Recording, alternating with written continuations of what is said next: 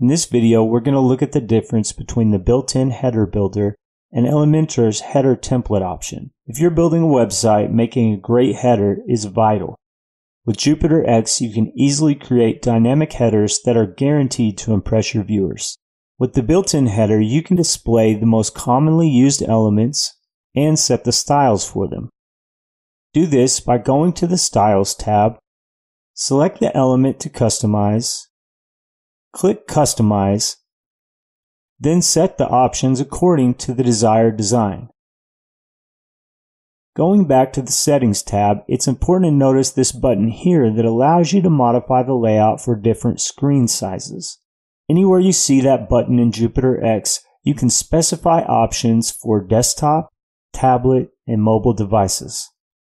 You can also specify if you want your header to overlap the content. If off, it pushes the content beneath it. Also, full width stretches your header to the edge of the screen.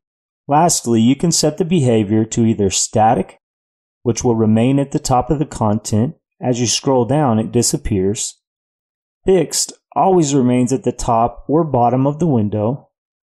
And sticky turns your main header static, keeping it at the top of the content, then allows for an alternate menu that acts as a fixed header remaining at the top of the window. After you scroll down a certain amount of pixels, it will appear. This is the offset. Then just decide if you want that sticky header to appear on tablet and mobile devices. It's important to note it's not recommended to enable sticky headers on mobile or tablet since they take up a lot of space. Now let's look at Elementor's header template. As you can see, this looks just like a page and has all the same options that a page has, meaning you can add the elements provided with JupyterX such as buttons, images, headings, icons. The list goes on.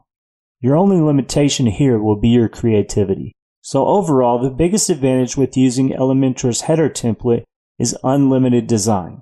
The other advantage is that you can design multiple headers and apply them to specific pages, in addition to setting a global header for all pages.